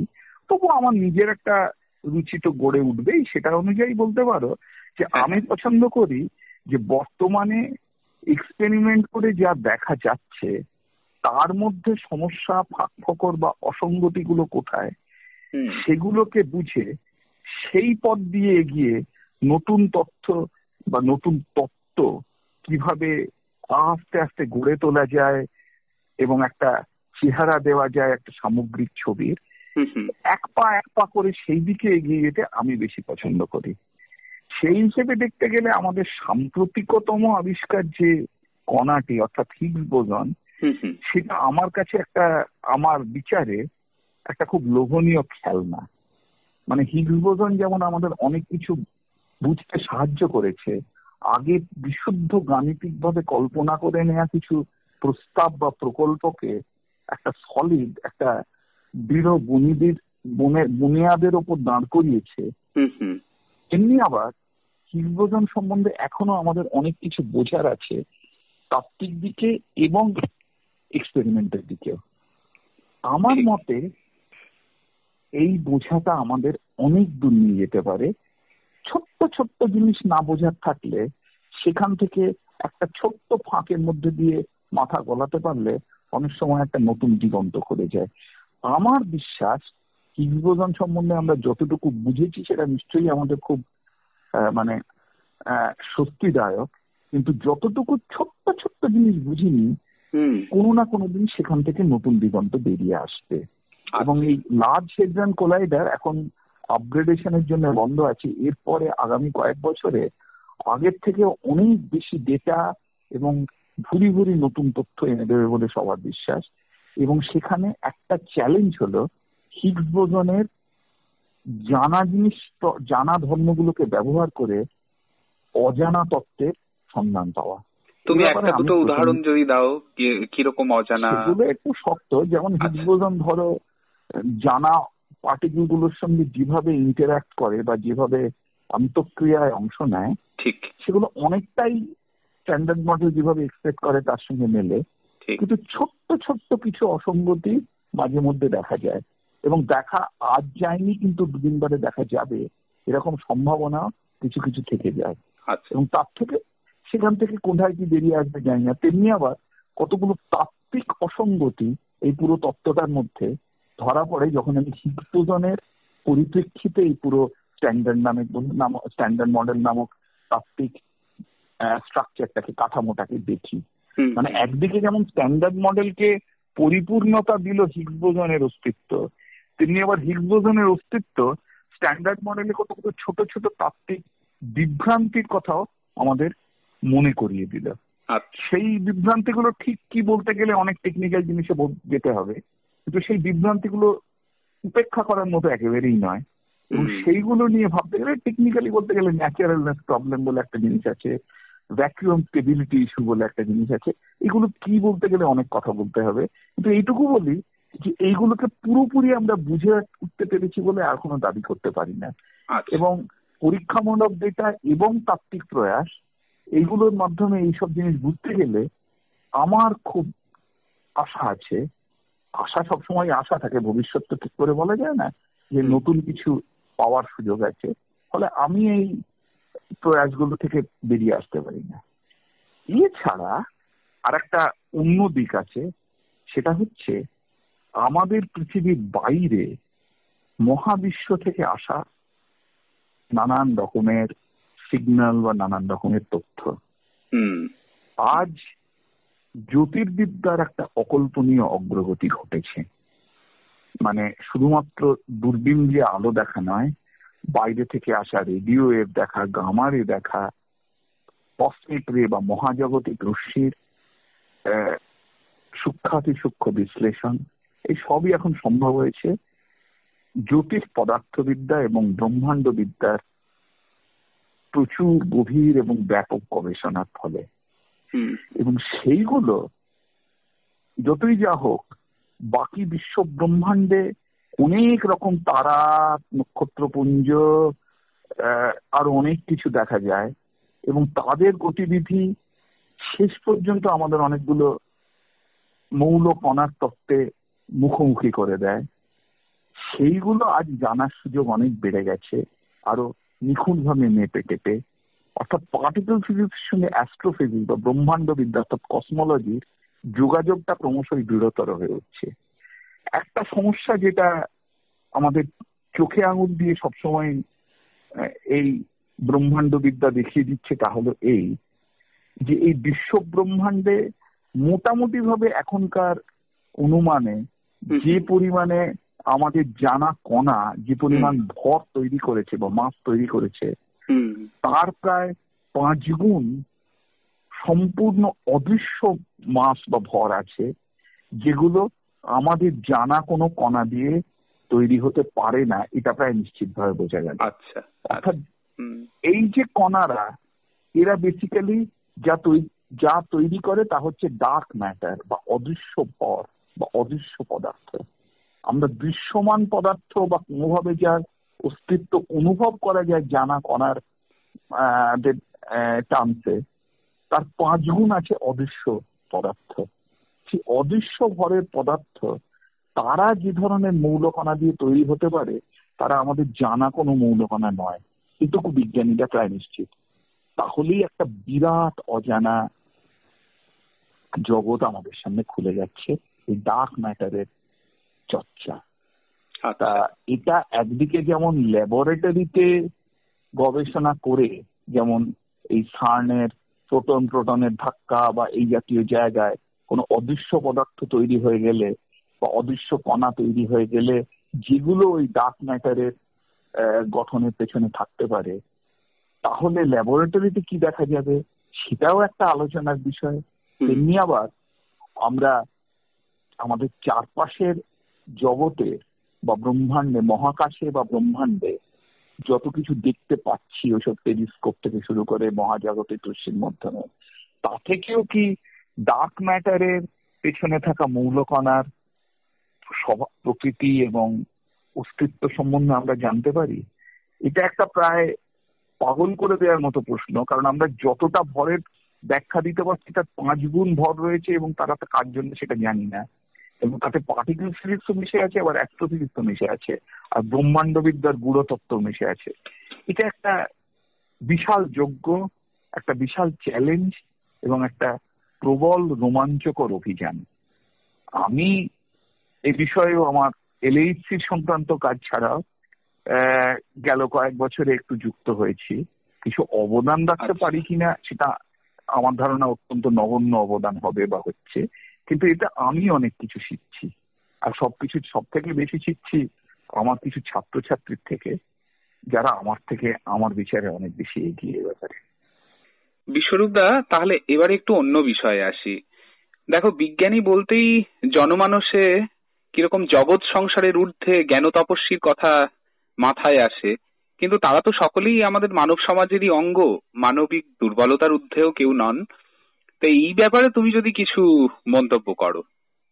সেটা হওয়াই তো স্বাভাবিক নাকি? হ্যাঁ, বিজ্ঞানীরা মানুষ, অতিমানব নন। ঠিক যেমন ধরো শিল্পীর, সাহিত্যিকের, একজন ভাস্করের, একজন সমাজতত্ত্ববিদের, অথবা নিতান্ত পথ চলতি সাধারণ মানুষের নানান রকম দোষ, দুর্বলতা, অহংবোধ, রাগ, অসহিষ্ণুতা সবই আছে। বিজ্ঞানীদের সেটা না থাকলে তাদের তো মানুষ পরিচয়টাই ঘটে যেত। কাজেই তাদের ওই দুর্বলতার ঊর্ধ্বে বলার কোনো মানে হয় না। তাদের কাজটাতে যে পরিমাণে নৈর্ব্যক্তিকতা বা নিরপেক্ষতা আশা করা হয়, সেটা হয়তো বিজ্ঞান যেটা বার করলেন সেটা আছে, কিন্তু সেটাকে ব্যাখ্যা করার সময়, সেটা নিয়ে লোকের সঙ্গে আলোচনা করার সময় এবং সর্বসমক্ষে প্রকাশ করার সময় এবং খুব স্বাভাবিকভাবেই সে প্রকাশের স্বীকৃতি আশা করবার সময় তাদের মধ্যে মানবিক দুর্বলতা থাকতেই পারে, উচ্চতম কোটির বিজ্ঞানীরও থাকতে পারে, এবং কখনো কখনো সেটা হয়তো বিজ্ঞান চর্চার অন্তরায় হয়ে দাঁড়ায়, সব সময় দাঁড়ায় না। সেটাকে ঠিকঠাক বুঝতে পারলে, ঠিক যেমন একজন মহৎ প্রতিভাবান শিল্পী বা কবিকে অত্যন্ত অসামাজিক আচরণ করতে কখনো কখনো দেখা যায়, ঠিক একইভাবে বিজ্ঞানীরা করলে এটা নিয়ে আমাদের বেশি কথা বলার কিছু নেই এবং তাতে তার বিজ্ঞান চর্চার মূল্য কমে যায় না। মধ্যে মধ্যে তাতে হয়তো অন্য বিজ্ঞানীদের বা সমাজের ভুল ধারণা হয়, বা হয়তো কখনো একজন অনেকজনের অন্য অনেকের অনিষ্টও করে ফেলেন, কিন্তু সবই মানুষ হওয়ার অঙ্গ। তুমি আমি সকলেই তো সেটা করে ফেলি, যতই আমরা মুখে প্রত্যেকে মনে করি যে আমরা একেবারে পারফেক্ট বা নিখুঁত। যেমন এক্সাম্পল দিয়ে বলছি, ধরো এই পার্টিকেল ফিজিক্সের মধ্যে 1950 দশকের শেষের, 50-এর শেষ দিকে, 60-এর কাছে, এই সময় একটা মস্ত বড় আবিষ্কার হয়েছিল যেটাকে বলা হয় প্যারিটি ভায়োলেশন। ওই যে তথাকথিত মৃদু বল যেটাকে বলি, উইক ইন্টারাকশন, সেইটাতে মানে বাঁ হাত এবং ডান হাতের সঙ্গে অ্যালাইন্ড অবস্থান একটা ইলেকট্রনের, ধরো তার ঘূর্ণনের দিক বা যাই বলো, সেই দুটো ইকুইভ্যালেন্ট নয়। বাঁ এবং ডানের মধ্যে যেন প্রকৃতি এই মৃদু বলের মাধ্যমে একটা তফাৎ করে রেখেছে প্রকৃতিতে। এটা খুবই চমকপ্রদ, এটা লোকে আশা করেনি। ঠিক, এই বিস্তৃত আলোচনায় যাচ্ছি না, কিন্তু কিছু এক্সপেরিমেন্টের রেজাল্ট মিলছিল না। তা থেকে শিকাগোয় গবেষণারত দুটি চীনে তরুণ বিজ্ঞানী সেটা থেকে আবিষ্কার করেন যে বাস্তব হলো এই মৃদু বল প্রকৃতিতে বাঁ এবং ডানের তফাৎ করে।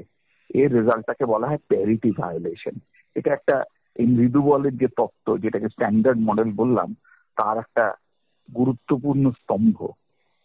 কিন্তু এই টি.বি. লি এবং সি.এন. ইয়াং এরা দুজনেই ছিলেন এই কাজের অংশীদার এবং এর জন্য দুজনেই নোবেল প্রাইজ পান। পরবর্তীকালে তারা নিজের স্ব ক্ষেত্রে সারা পৃথিবীতে খ্যাতি পেয়েছেন, সম্মান পেয়েছেন, কিন্তু তারা যদিও কাঁধে কাঁধ মিলিয়ে গবেষণা করে এই প্যারিটি ভায়োলেশন প্রমাণ করেছিলেন সকলের জন্য, কিন্তু পরবর্তীকালে তারা বিশালভাবে পরস্পরের থেকে দূরে সরে যান। আচ্ছা। এবং নানান কারণে, তার সব কারণ আমার জানা নেই, এইটুকু আমি জনশ্রুতিতে জেনেছি যে তাদের যে যুগান্তকারী কাজ প্যারিটি ভায়োলেশনটা, আরো অনেক কাজই করেছেন, সেখানে কৃতিত্বের কি কতটা অংশীদার তা নিয়ে তাদের মধ্যে কিছু ভুল বোঝাবুঝি হয়েছিল বলে লোকে বলে। তো এটা তো টি.বি. এবং সি.এন. ইয়াং এর অবদানটাকে বা তাদের মেধাকে কোনোভাবে এফেক্ট করতে পারে না, তাই না? তাদের মেধার মূল্যায়ন তাই থাকে, কিন্তু মানবিক দুর্বলতার ঊর্ধ্বে তারা উঠতে পারেননি বলে এই ভুল বোঝাবুঝি হয়ে তারা যদি দূরে সরে না যেতেন, তাহলে হয়তো তাদের সম্মিলিত প্রচেষ্টায় আরো বেশি লোকের উপকার হতো। এটা একটা স্পেকুলেশনের ব্যাপার। ঠিক তেমনি ধরো রিচার্ড ফাইনম্যানের কথা আমরা সবাই জানি। তার একজন সহকর্মী ছিলেন মারে গেলমান বলে। এরা ক্যালিফোর্নিয়া ইনস্টিটিউট অফ টেকনোলজিতে অধ্যাপনা করতেছেন, দুজনেই দীর্ঘদিন সহকর্মী হিসেবে। এরা দুজনেই নোবেল প্রাইজ পেয়েছেন, দুজনেরই অভূতপূর্ব অবদান আছে। এরা পরস্পরের প্রতি তার বিজ্ঞানের মেধাতে শ্রদ্ধাশীল ছিলেন, এবং কিন্তু পরবর্তীকালে এদের মধ্যে একটা মানসিক দূরত্ব বা কি বলবো, একটা পরস্পরের প্রতি সন্দিগ্ধতা বা মতভেদ জোরালো রকমের সেগুলো দেখা গেছিল। তার একটা অ্যাঙ্গেল থেকে তার ব্যাখ্যা আমি শুনেছি, তাদের একটা কাজ, সেটা ওই স্ট্যান্ডার্ড মডেল প্রতিষ্ঠিত হওয়ার আগে প্রথম যখন এই মৃদু বল বা উইক ইন্টারঅ্যাকশনের প্রকৃতি মানুষ বুঝতে শুরু করে, তখন V-A থিওরি বলে একটি জিনিস তার প্রথম পদক্ষেপ ছিল। সেই V-A থিওরির কে প্রতিষ্ঠা করার পেছনে গিলমান এবং ফাইনম্যানের কিছু সম্মিলিত কাজ আছে। এটা নিঃসন্দেহে প্রচন্ড গুরুত্বপূর্ণ পদক্ষেপ। তাদের দুজনের সঙ্গেই যুক্ত ছিল এটা, কিন্তু এইটাকে কেন্দ্র করে পরে তাদের মধ্যে ভুল বোঝাবুঝি তৈরি হয় এবং গিলম্যান অভিযোগ করেন যে ফাইনম্যান, যারও মেধা এবং ক্ষুরধার বিজ্ঞান বুদ্ধি কারুর সন্দেহ বিষয় নয়, কেউ সন্দেহ করেন না, গিলম্যানের অভিযোগ ছিল ফাইনম্যান খুব পাবলিক পার্সন ছিলেন, সকলের জন্য আকর্ষণীয় করে কথা বলতে পারতেন। ফাইনম্যান সেখানে পাবলিকলি বলেছেন এবং লিখেছেন এমন কথায় একটু নিজের ভূমিকাটা বেশি করে দেখিয়েছেন, যেটা গিলম্যানকে আঘাত করেছিল। এটা আমি বলবো নিতান্ত মানবিক দুর্বলতা। কিন্তু এর ছাড়াও আবার একটা তৃতীয় দিক আছে। এই একই জিনিস একই সময়ে আরো দুজন করেন, ইসিজি সুদর্শন এবং রবার্ট মার্শাক। তারাও, ইসিজি সুদর্শন একজন ভারতীয় বিজ্ঞানী, তারা দুজন রচেস্টারে গবেষণা করছিলেন। আচ্ছা, তারাও একই তত্ত্ব প্রতিষ্ঠা করেন, মানে ভি মাইনাস এ থিওরি সম্পর্কে, ভি মাইনাস এ থিওরি। এবং তাতে এদের একটা অভিযোগের জায়গা তৈরি হয়েছিল যে হয়তো বা কোনো পরোক্ষে ফাইনম্যানরা এবং হয়তোবা বিজ্ঞানী সমাজ এই কাজের জন্য গিলম্যান ফাইনম্যানকে যতটা গুরুত্ব দিয়েছে বা যতটা কৃতিত্বের ভাগ দিয়েছে, সুদর্শন এবং মার্শাককে ততটা কৃতিত্বের ভাগ দেওয়া হয়নি। আচ্ছা, এটা যদি একদম কাগজে কলমে সাক্ষ্য প্রমাণ দেখা যায়, তাহলে সুদর্শনরা গিলম্যান ফাইনম্যানের চেয়ে কম কৃতিত্বের ভাগিদার, এটা মনে করা খুব শক্ত হয়। কিন্তু যে কারণেই হোক, বিজ্ঞান সমাজই বলো, কিছু ব্যক্তির বায়াসের ফলেই বলো, সেটা পুরোপুরি সত্যি হয়নি। এবং এ নিয়ে অন্তত সুদর্শনকে কিছু কিছু ক্ষোভ প্রকাশ করতে আমরা অনেকেই দেখেছি। এখন এটাও বলছি, একটা সামাজিক বিজ্ঞানী সমাজের মধ্যে একটা ভুল বোঝাবুঝি বা কাউকে কৃতিত্ব না দেয়া, এরকম ঘটনা ঘটে গিয়ে থাকে এবং এটাও মানবিক দুর্বলতা। এটা থেকে গিলম্যান এবং ফাইনম্যান বিজ্ঞানী হিসেবে নিচু দরের ছিলেন এটা মনে করার একদমই কোনো কারণ নেই। যে বিজ্ঞানীরা অনেকের মতে সুদর্শন এবং মার্শাককে কম গুরুত্ব দিয়েছেন বাকি দুজনের তুলনায়, তারাও বিজ্ঞানী হিসেবে খুবই উঁচু মানের। কিন্তু এই জাতীয় মানবিক ভ্রান্তি বা মানবিক স্খলন বিজ্ঞানীদের মধ্যে অনিবার্য একটা ব্যাপার। ঠিক যেমন দুজন শিল্পীর মধ্যে হয়েছে, সাহিত্যিকদের মধ্যে হয়েছে, বড় বড় সাহিত্যিক, ঠিক এরকম। এবং দুটো রাস্তার লোক, একজন রিক্সা চালায় আর একজন পান বিক্রি করে, তাদের মধ্যে হতে পারে দুটি মানুষ অত্যন্ত ভালো হলেও তাদের পরস্পরকে বোঝানো বা বোঝার ক্ষমতার মধ্যে সমস্যা হতে পারে। এটা সে তারই মধ্যে একটা ব্যাপার আর কি। এটা সব দেশে সব কালে হয়েছে। কাজে বিজ্ঞানীরা মানবিক দুর্বলতার ঊর্ধ্বে সম্পূর্ণ নিরপেক্ষ মানুষ, এটা বললে তাদের মানুষ বলতেই একটু অসুবিধা হবে। ঠিকই। বিশ্বরূপদা, আমাদের ভারতীয় বিজ্ঞান সমাজের এরকম কিছু উদাহরণ দেখা গেছে, ভীষণভাবে দেখা গেছে। আমি ভারতীয় বিজ্ঞান সমাজে আর কারোর নাম করছি না, কিন্তু ভারতীয় বিজ্ঞানীদের মধ্যে যারা একেবারে বিশ্বজুড়ে কৃতিত্বের স্বাক্ষর রেখেছেন, তাদের মধ্যেও এরকম দেখা গেছে যে হয়তো তারাই কেউ নিজেরা অত বড় বিজ্ঞানী হয়ে অত বড় কৃতিত্ব রেখে তারা হয়তো তাদের সময় তরুণতর কিন্তু অত্যন্ত প্রতিশ্রুতিমান বিজ্ঞানীদের ততটা উঠতে সাহায্য করেননি বা সাহায্যের বিপরীতটাই করেছেন। এটা আছে, তারা তাদের স্তাবকদের দ্বারা বেশি প্রভাবিত হয়ে গিয়ে হয়তো যেরকম তাদের কাছ থেকে ঠিক আশা করা যায় না এরকম করেছেন। এরকম ভারতের বিখ্যাত বিজ্ঞানীদের যাদের নাম পাঠ্যপুস্তকে দেখা যায়, সেরকমও করতে দেখা গেছে। এটাও মানবিক ব্যাপার। ঠিক যেমন একটা অদ্ভুত জিনিস আমি জানতে পারি কিছুদিন আগে, আমি নাম না করে বলছি, দুজন এরকম বিশ্বমানের ভারতীয় বিজ্ঞানী যাদের কাজের কথা পাঠ্যপুস্তকে দেখা যায়, তারা একই প্রতিষ্ঠানে কাজ করতেন, তারা বন্ধু ছিলেন, একসময় একসঙ্গে কাজও করেছেন, কিন্তু তারা এবং তাদের দুজনের নামই আমরা বই খুললে দেখতে পাই এবং সবসময় শুনি। কিন্তু তারা পরবর্তীকালে দুজনেই যথেষ্ট সিনিয়র হয়ে গেলে এবং বড় বড় নাম হয়ে গেলে তারা পরস্পরের থেকে অনেকটা দূরে সরে যান। তার একটা কারণ আমি যেটা জানতে পারি এবং সেটা খুব হাস্যকর, যে তারা দুজনেই এক সময় সেই বিশ্ববিদ্যালয়ের ডিনের পদের জন্য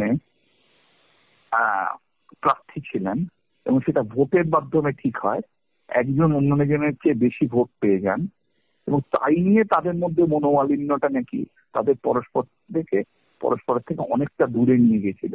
যদি নিয়ে না যেত তাহলে হয়তো তাদের সম্মিলিত চেষ্টায় ভারতের বিজ্ঞান আরো সমৃদ্ধতর হতো।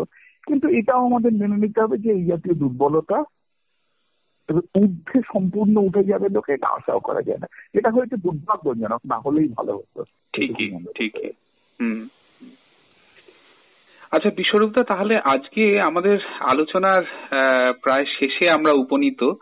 তো আমাদের শেষ প্রশ্ন, যে বর্তমানে বিজ্ঞানে তো অনেক কিছু অজানিত তুমি বললেই, আর কাজেই সামনে অনেক চ্যালেঞ্জ আমাদের অপেক্ষা করে রয়েছে, সেই সম্পর্কে যদি তুমি আমাদের একটু বলো। চ্যালেঞ্জের কথা যদি বললেই, তাহলে আমি বিজ্ঞানের কোন বিশেষ সমস্যাটা চ্যালেঞ্জ তার বাইরে গিয়ে শেষ কথাটা বলি। আচ্ছা। যে চ্যালেঞ্জ এখন আমাদের সব দিক দিয়ে, আর বিশেষ করে এই মুহূর্তে তো বটেই। এক অর্থে আমাদের এখনকার অবস্থাটা, আমি কথাটা আগেও বলেছি, একটা বিখ্যাত উপন্যাসের প্রথম লাইনের সঙ্গে বলা যায়। Charles ডিকেন্সের tell of two সিটিজ। Tell of two সিটিজ ফরাসি বিপ্লবের সময়কার ইউরোপের প্রেক্ষাপটে লেখা। এটা শুরু হয়েছিল এইভাবে: ইট was the best of time, it was the worst of time. সেটা কেন বলা হয়েছিল সেটা ঐতিহাসিক ব্যাপার। আমি বলতে পারি আজ আমরা যারা ফান্ডামেন্টাল ফিজিক্স বা মূল বুনিয়াদি বিজ্ঞান, বেসিক ফিজিক্স, কণা বিজ্ঞান তার মধ্যে একটা করি, তাদের ক্ষেত্রেও it is the best of time, it is the worst of time. Best of time কেন? আজ পরীক্ষা নিরীক্ষার এবং অন্যান্য অনেক রকমের আঙ্গিকের সুযোগ আজ থেকে 100 বছর আগে যা ছিল তার তুলনায় অনেক বেড়ে গেছে।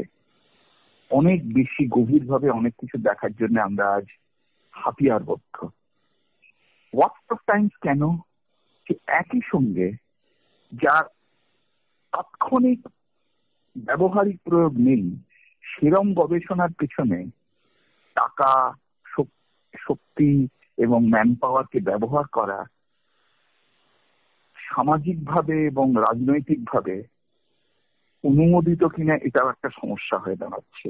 আচ্ছা, সেটা একটা চ্যালেঞ্জ, এবং চ্যালেঞ্জটা সবসময় অন্যায্য চ্যালেঞ্জ নয়। যেমন আজকে যদি আমরা এই করোনা ভাইরাসের আক্রমণে সারা পৃথিবী যখন টলমল করছে, সেই সময় কোটি কোটি টাকা চাই আমি ডার্ক ম্যাটার আসলে কি দিয়ে তৈরি সেটা গবেষণা করার জন্য, লোকে প্রশ্ন করতেই পারেন যে কোনটা গুরুত্বপূর্ণ।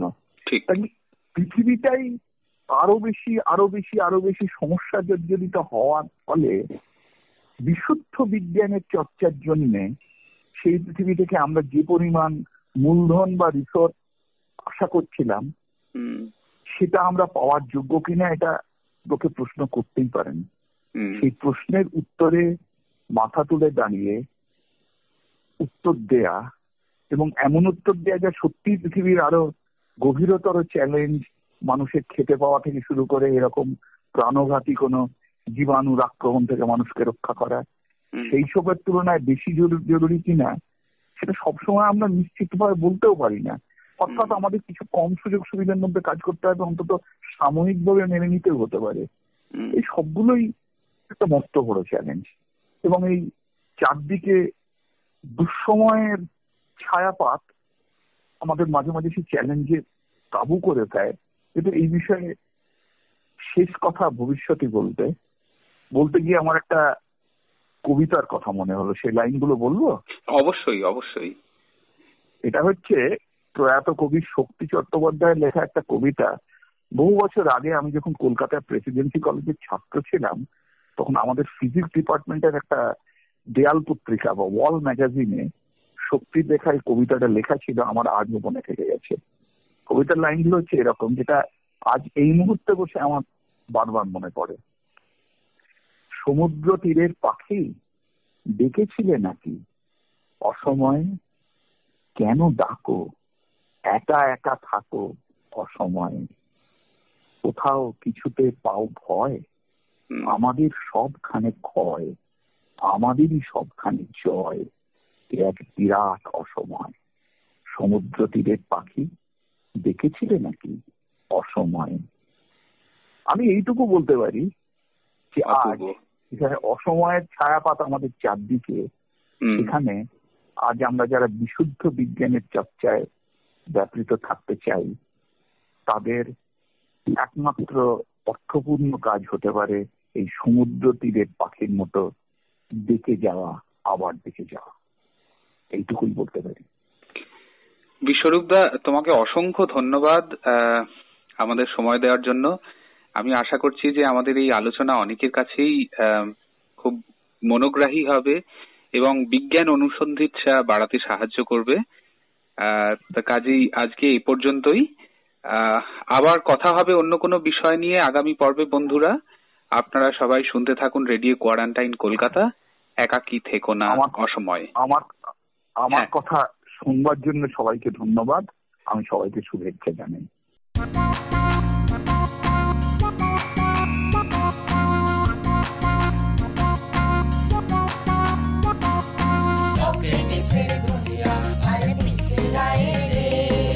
রাস্তা জুড়ে পাথর পুজো, পরম্পরার রেশ, আহা পরম্পরার রেশ। সক্রেটিসের দুনিয়া আর পিসি রায়ের দেশ। রাস্তা জুড়ে পাথর পুজো, পরম্পরার রেশ, আহা পরম্পরার রেশ। কোম্পানিতে বীজ খেয়েছে রোগবাতিকে ভয়, আহা রোগবাতিকে ভয়। কোম্পানিতে বীজ খেয়েছে রোগবাতিকে ভয়। বাক্সের বিজ্ঞাপনে আংটি শুধুর জয়, আহা আংটি শুধুর জয়। দেশি বীজকে বাঁচিয়ে রাখা, বৃষ্টি জলে ভরা, ভাইরাসের টিকার হদিশ ম্যানগ্রোভ করা। দেশি বীজকে বাঁচিয়ে রাখা, বৃষ্টি জলে ভরা, ভাইরাসের টিকার হদিশ ম্যানগ্রোভ করা। উষ্ণায়নে গলছে দেখো হিমবাহের চূড়া, মহাকর্ষের ঢেউয়ে আজও সংকেত ধরা, আহা সংকেত ধরা। উষ্ণায়নে গলছে দেখো হিমবাহের চূড়া, মহাকর্ষের ঢেউয়ে আজও সংকেত ধরা, আহা সংকেত ধরা।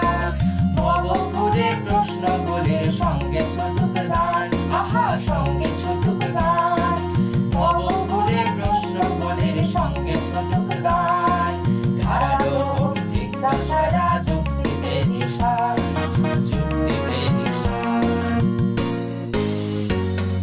সংস্কারের বেড়া ভেঙে পরীক্ষা সন্ধান, বিশ্বজোড়া পাঠশালাতে সকলের বিজ্ঞান।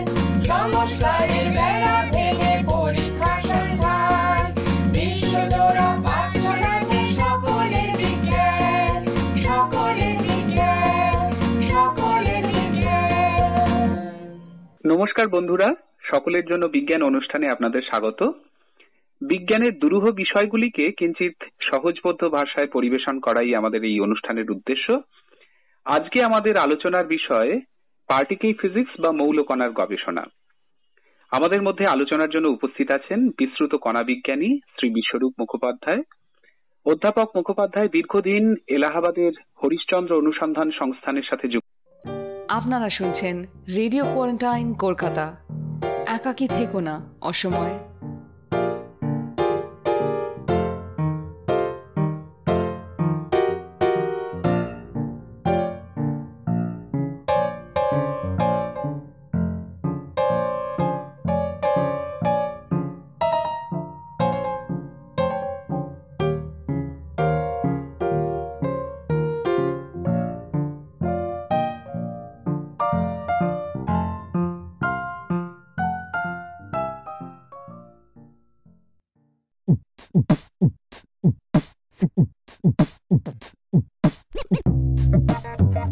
Oh yeah. I'm about to drop some particle physics in the club. The LHC is super duper fly. You know what I'm saying. Check it.